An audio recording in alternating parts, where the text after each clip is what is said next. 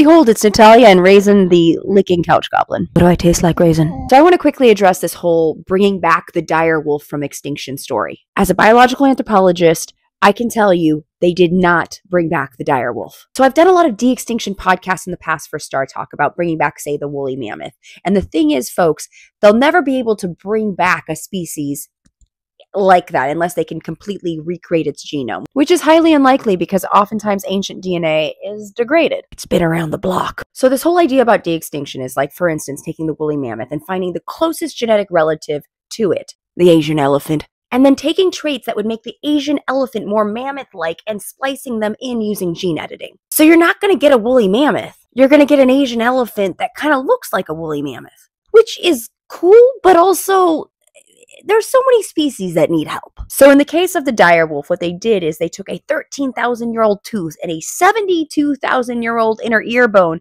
and extracted ancient DNA from them.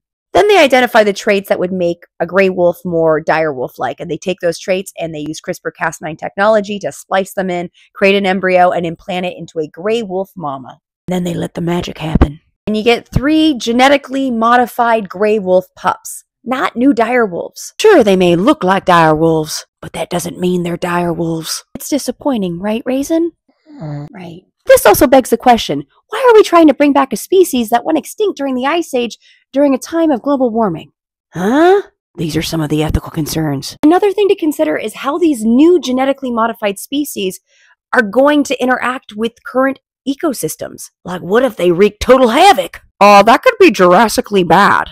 More ethical concerns. Also, we could be using this technology to help save species that are on the brink of extinction rather than bringing back species from extinction, which we can't really do. Also, we have to take in consideration the animals that are being used to gestate these embryos.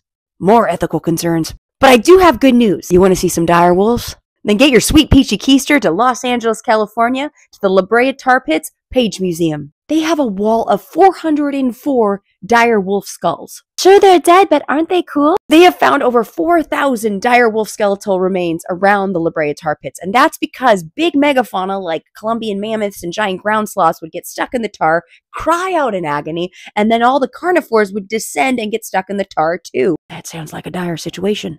Real pain in the asphalt. Oh, and another cool thing about dire wolves. In recent years, scientists have discovered that they are pretty distantly related from gray wolves. They have a common ancestor 5.7 million years ago. That's about the same amount of time that humans diverged from a common ancestor with chimps. And dire wolves are more closely related to African jackals than the gray wolf. Science is just so doggone interesting, right, Raisin? And if this subject piques your interest, I've got some good news because next Tuesday at 12 p.m. Pacific time, I'm interviewing my friend and colleague, Dr. Adam Johnson, who's an environmental anthropologist, an expert in this subject, and he's actually working to reintroduce wolves into Mexico. Yo quiero un wolf pack. Be sure to follow his blog, Anthropology 365, and read his last article. It is so good. Be sure to tune in Tuesday and bring your questions. My little wolf and I will be there.